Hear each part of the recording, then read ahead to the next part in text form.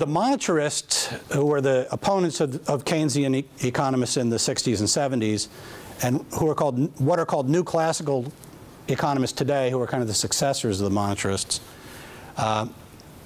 argue that a larger deficit is not going to boost real GDP.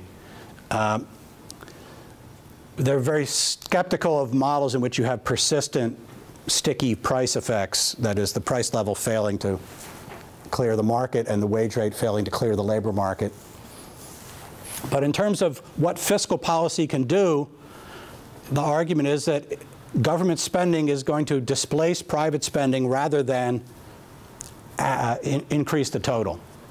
So why would that be true if government's borrowing the money? Well, if they're borrowing it from domestic credit markets and that raises interest rates, then that crowds out private investment. That was kind of the traditional argument. A newer argument, sometimes called Ricardian equivalence, is that if you take consumers to be sort of serious planners of their futures, people seriously plan their future consumption stream, and people do save for retirement, so they do some of this at least, then when they see a bigger deficit, they realize that future taxes are going to have to be higher. Even if the debt's never repaid, it still has to be serviced. So that implies a stream of taxes to make the interest payments. And if that's true, then I need to save more to have the same consumption in the future, because I need to save enough to pay my higher future tax bill.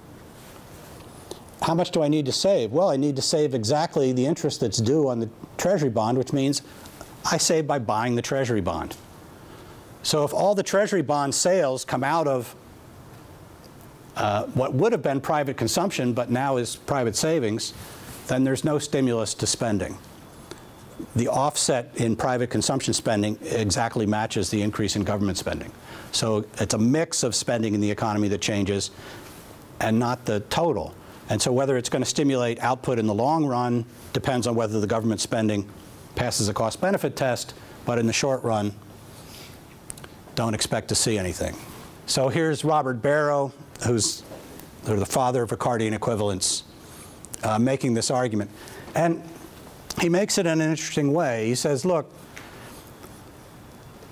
the unemployed resources that are being counted upon to increase output are not as idle as the Keynesian model assumes. People are actually looking for a job.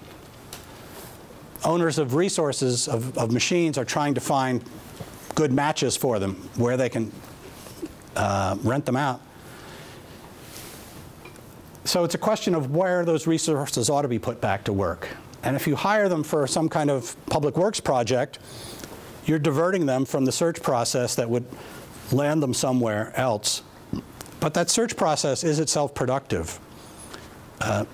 So they're not idle in a fundamental sense. They're actually doing something productive that it's costly to interrupt. Next.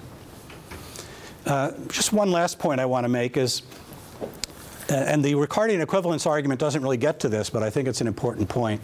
And I think it may help explain why there's so much investable money, so many billions in retained earnings just sitting on the sidelines now.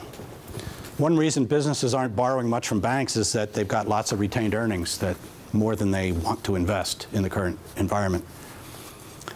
One reason the current environment is not hospitable is that we have these huge future tax payments to cover the deficits we ran in the last few years, but we don't know what those taxes are going to be. If you impose the taxes in the present, at least you'd know what they were and you could adjust to them. But in the future, we don't know whether they're going to be higher income taxes, higher payroll taxes, higher excise taxes, higher money printing by the Fed to pay the government's bills. That's a tax on currency. When these taxes are going to arrive. So in an economy with a larger government debt, there's more uncertainty about what taxes are going to be in the future. And this is consistent with the finding of some economists, Ken Rogoff and Carmen Rodriguez in particular. No, not Rodriguez.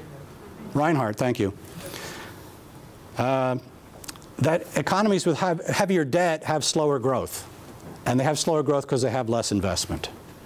And so debt financing is, in that sense, certainly not costless.